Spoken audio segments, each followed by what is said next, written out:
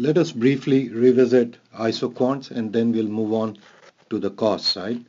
And based on the properties, we know an isoquant will be convex to the origin, and this particular isoquant is strictly convex to the origin. And this is based on the following, that there are different technologies available, and these different technologies permit us to use different combinations of labor and capital. Now suppose you have only one technology available. You want to produce 100 units of output, and you can produce this when factors have to be used in fixed proportions. So you'll need 100 units of workers and 100 units of capital to produce this level of output. So in this case, the isoquant will be L-shaped, and if you decide to say use 100 units of machines and use 200 workers, the output will still be 100 units. So, so if you have one technology available, remember an isoquant will be L-shaped. Now suppose there is another technology available. Let me just draw this. And another L-shaped figure. And let me just join these. So, and this again represents, say, 100 units of output as well. So both these places you can produce 100 units of output. And suppose here what you require is, say, more workers and less capital. So let us assume this is 150 and this is 50. Now look at these two technologies, and what you find is you are able to produce the same level of output, but you're using different combinations of labor and capital. And suppose you are given another technology, and let us just draw that. See here somewhere,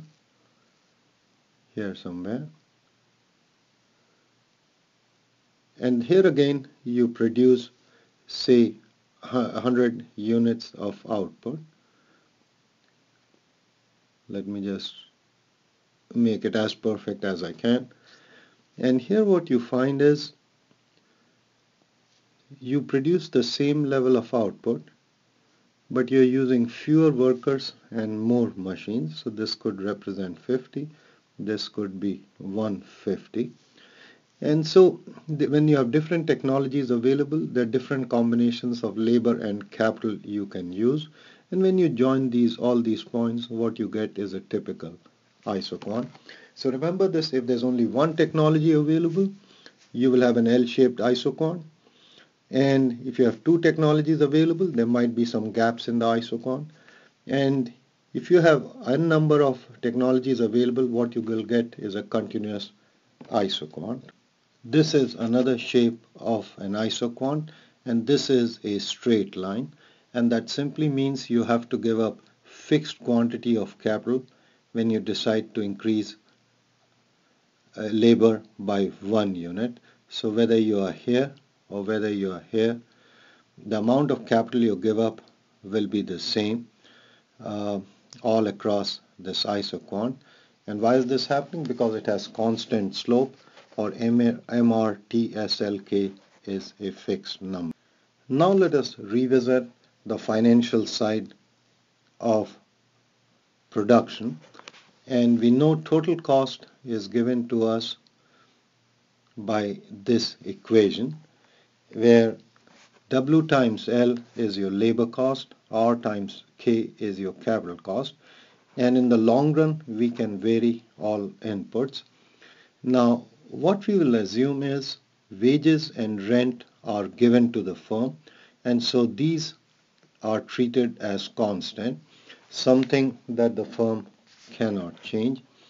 The only thing the firm can change is labor and capital, because they are treated as variable inputs.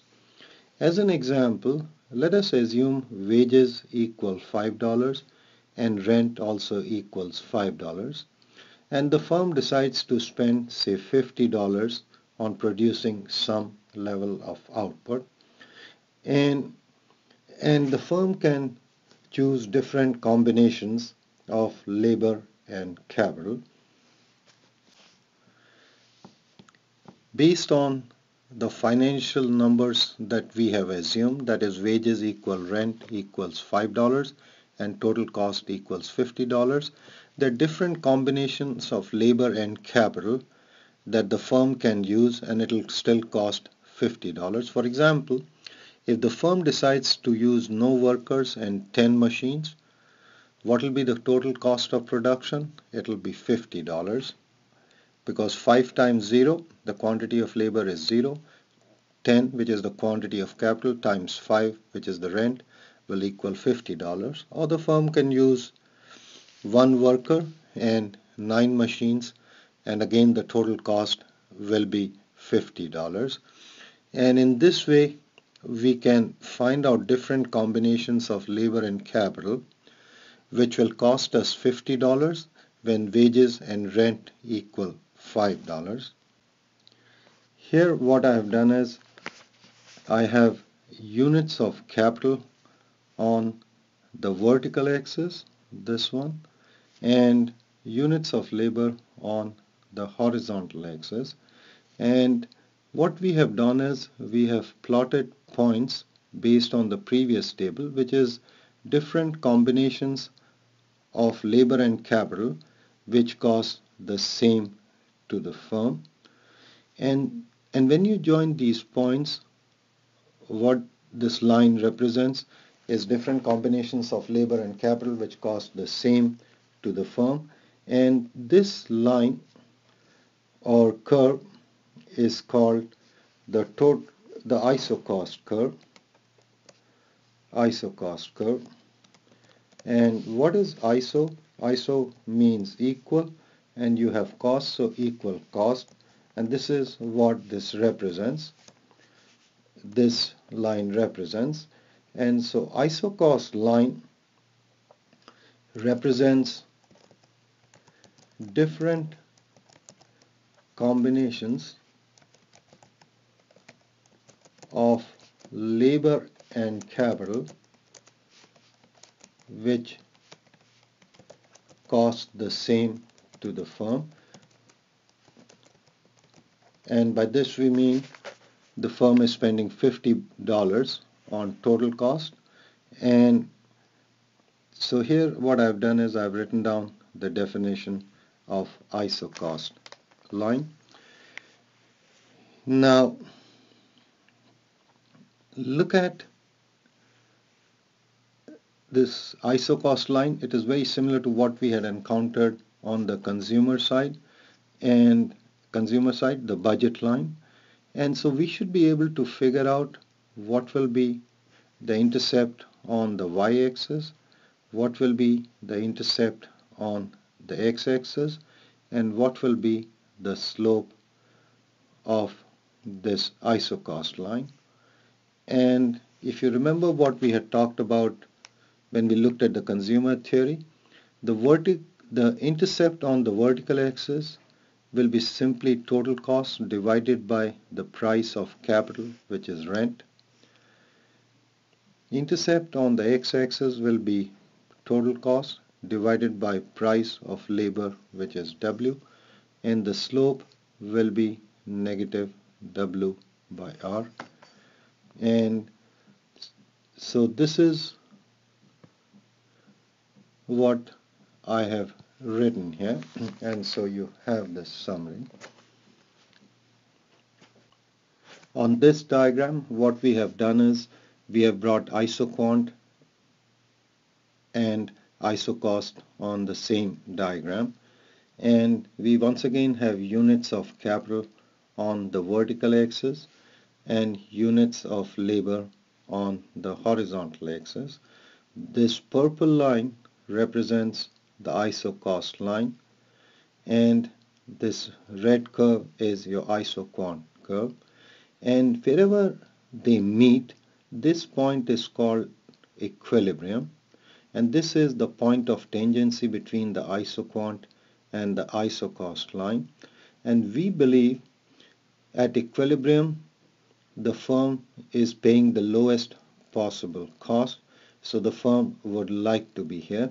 Since this is the point of tangency, that simply means that the slope of an isoquant will equal the slope of an isocost line.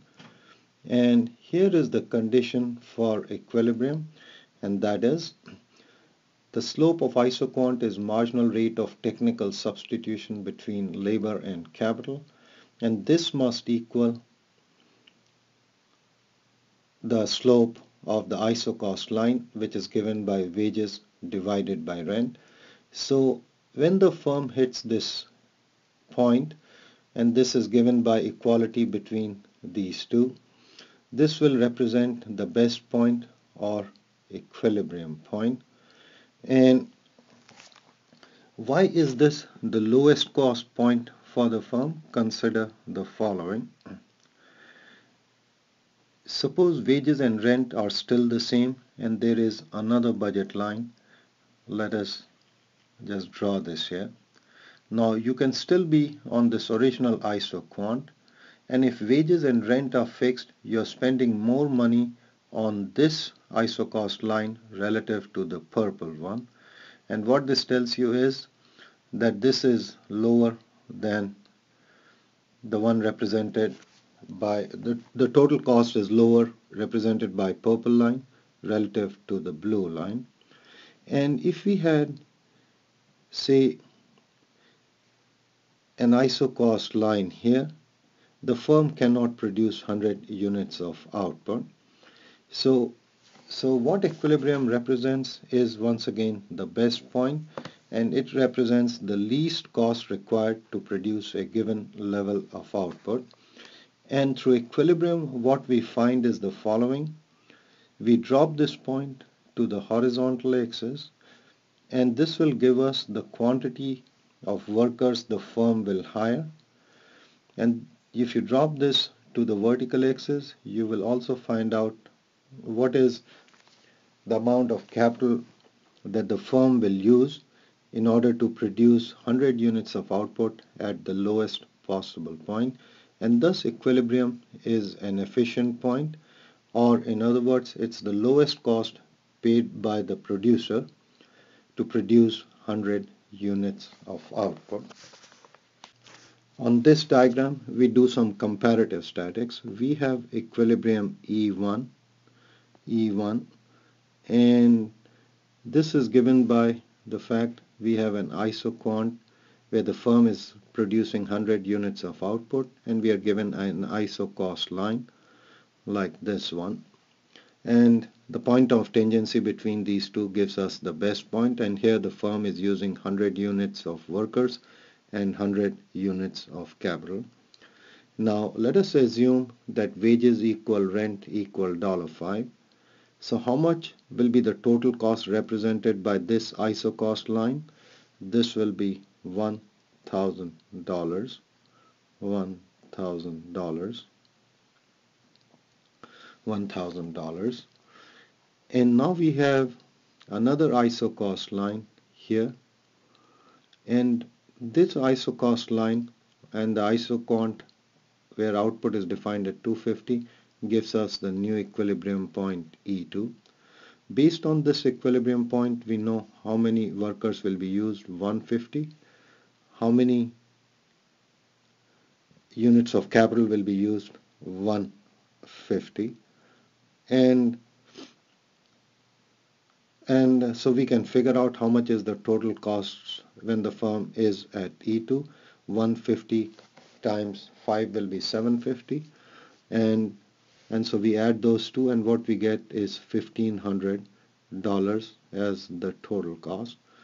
And so we know total cost at each equilibrium point. We also know how much output is produced at each equilibrium point, and we also know how many workers and capital are being used at each equilibrium point.